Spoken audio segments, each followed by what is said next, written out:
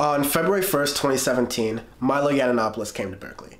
Milo is this guy, a senior editor for Breitbart, a far-right publication whose editor-in-chief is now one of the most powerful and dangerous people in the country, Steve Bannon. Milo rose to fame during Gamergate, a movement which quickly turned into a harassment campaign against women, and more recently as a champion of the so-called alt-right, a movement which quickly turned into Donald Trump representing America on the world stage. And Berkeley is this school, which in addition to being known as an elite public university for its contributions to academics, is home to this, the free speech movement. In response to student activism relating to the Vietnam War and the civil rights movement of the 1960s, University of California President Clark Kerr tightened enforcement of the university's policy that looked to hinder political speech on campus. It was a rule from the 1930s originally meant to distance the school from communist sympathizers in the Bay Area. But the student activists of the 60s were counterculture rebels, railing against the repression of their political expression. And in the spirit of railing against the repression of political expression, we bring you to 2017.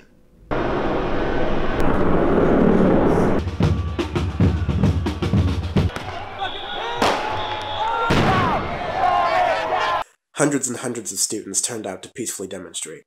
It's worth noting that most of the violent actions depicted in the news media were done by groups that were not affiliated with the university or its students. There's been a vicious debate over political correctness over the past couple years, a debate that I've kind of had a front row seat to. The side against political correctness says that colleges have become these cocoons for coddled babies who are afraid of opinions counter to their own and must develop safe spaces in order to make each other feel comfortable while they share their fringe beliefs that are fringe to the rest of society. Proponents, on the other hand, will say that college campuses allow for students to create a dialogue, a new dialogue, one that goes against a society filled with racism, sexism, homophobia, and transphobia.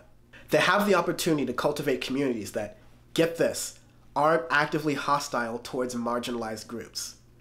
And the phrase, actively hostile towards marginalized groups, would actually kind of describe Milo Yiannopoulos pretty well. Here's my point. Milo is nothing more than a high-profile internet troll, and I know how to stop him. Milo, like everyone else on the internet, hello humans, relies on influence and relevance in order to make his living. He's only popular because every time Milo says something inflammatory, liberals react, oftentimes trying to shut him down, which only emboldens his supporters to speak loudly and with more fervor and with more vitriol and with more hate. Bullies only have power when they notice that the results of their actions give them power. Without the fuel Milo gets in the form of angry leftists, his career means nothing.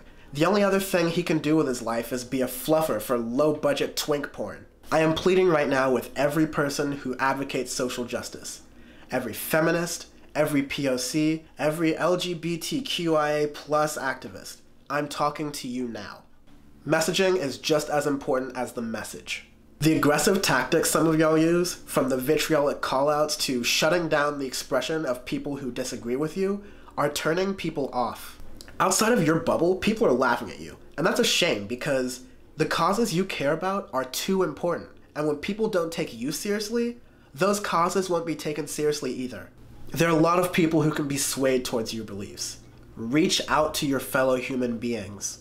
You do not have a duty to put up with personal attacks. You do not have a duty to handhold people as they educate themselves about the issues surrounding our society. But you do have a duty to your country and your society to change the way you communicate about these things. You do have a responsibility to fight for what you believe in without empowering the same fascist fringe that put Donald Trump in the White House today. Progressives, we have to practice the same compassion and consistency that we preach, or else the progress that we need will never come. Well, the left has created, by doing this, the alt-right, me, Donald Trump, and a whole army of disaffected liberals, its own former supporters, who are tired of being told what they can think, say, do, how they can dress, how they can speak, who they can hang out with, what belief systems they can have. And it has alienated an entire young generation from left-wing politics.